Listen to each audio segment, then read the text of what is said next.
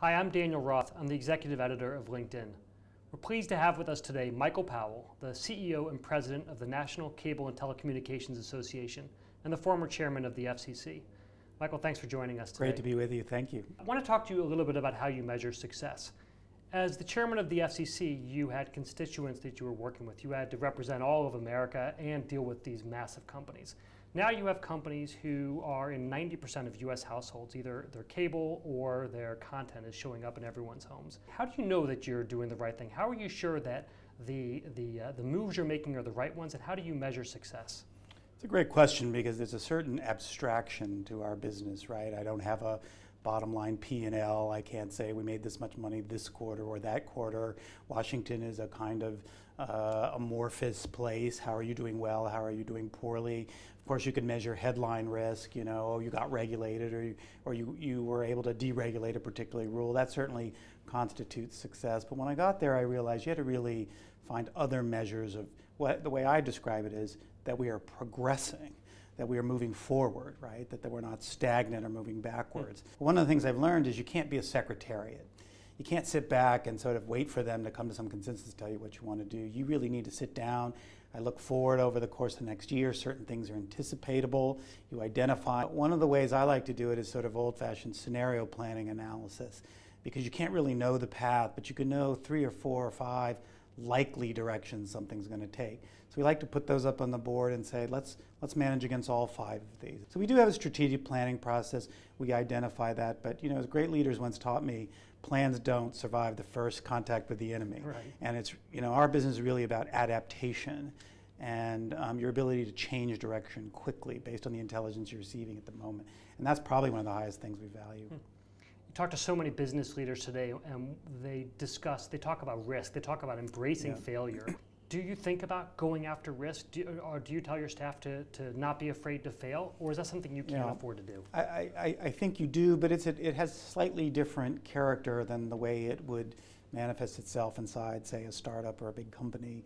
You know, in many ways, the greatest enemy in an organization like mine is stagnation, mediocrity, because mediocrity will fly. To me, risk is, put another way, is do you take initiative?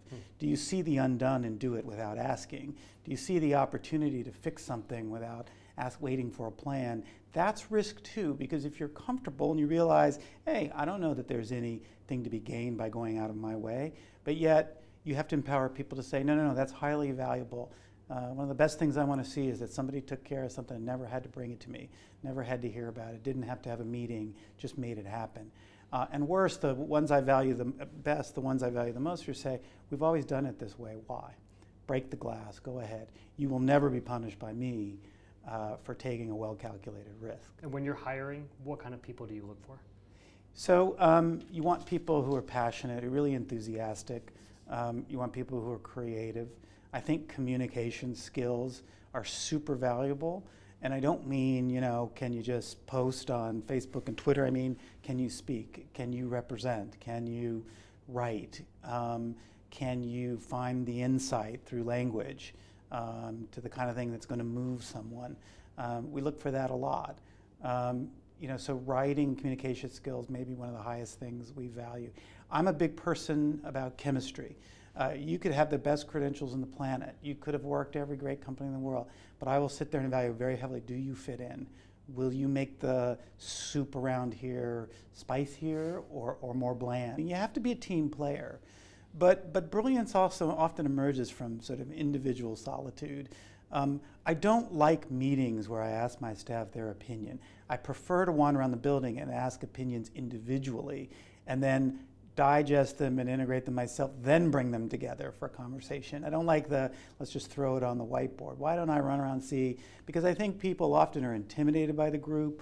Some people withdraw in the group. There's a great book out called Quiet, the Power of Introversion, which I read, that sort of warned me about the potential of people you're not taking full advantage of because they don't work well in that dynamic. You're not an introvert yourself, I take it. You know what's funny is I actually think I am. I think I am more extroverted who've learned the skills of being on. You know, it's a responsibility of leadership. It's a responsibility of my upbringing and my training. But when given my own devices, I will probably be happy to be quiet inside my own house, reading or doing something that can, I can be silent for a very long time, but my staff would probably laugh at that notion.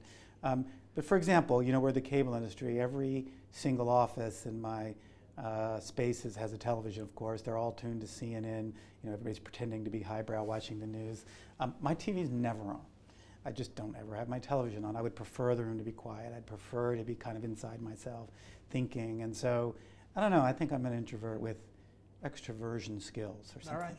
It seems like one of the things that you focus on a lot is the idea of understanding what people's motivations are, or what companies' motivations are. And I've heard you talk about Netflix paying Comcast, and your point is they need to get the content into the homes in the way that is fast and cheap, and they'll find the best way for them. Is that something that you're always looking for, is the idea of what motivates someone, is trying to understand in the room what everyone's motivation is?